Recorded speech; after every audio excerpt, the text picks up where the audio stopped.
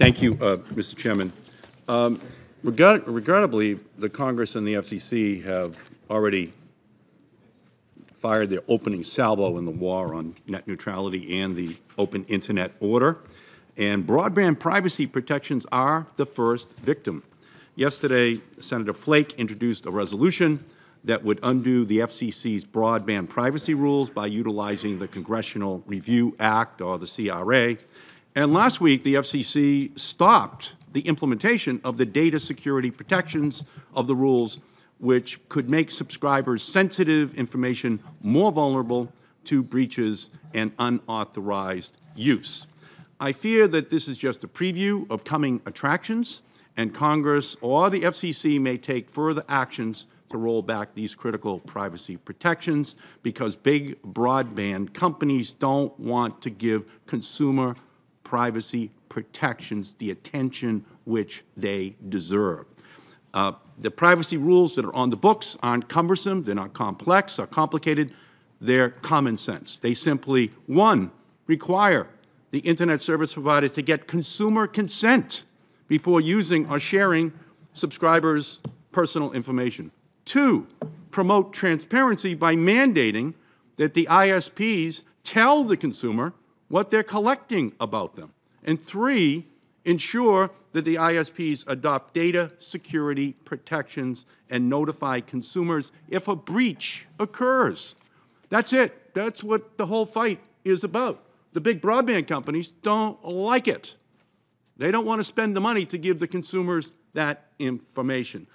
They would not, as a result, have to abide by those robust privacy protections. Commissioner Clyburn, isn't it true that many Americans across the country don't even really have a choice as to their broadband provider? So if they don't like the privacy protections that the Internet service company is providing, they don't have another provider to really go to affordably. Absolutely. There are very few places that have two or more options for individuals. And isn't it true that consumers pay incredible amounts of money each month in order to have access to the broadband? Absolutely.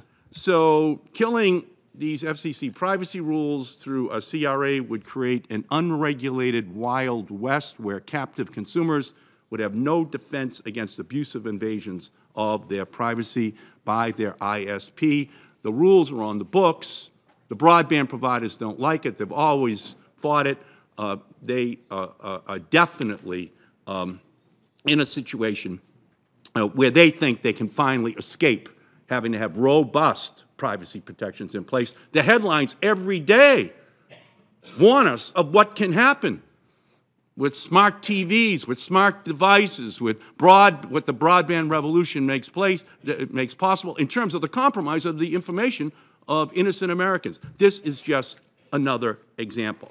Now, moving over to net neutrality, the open Internet order, the Census Bureau reported that the U.S. broadband and telecommunications industry spent over $87 billion in capital expenditures in 2015.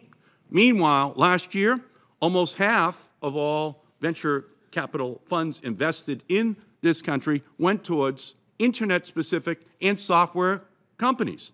And yesterday, over 170 organizations sent a letter calling on the FCC to promote economic growth and preserve competition by maintaining the open Internet order.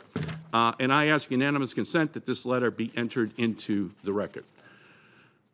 We've hit the sweet spot.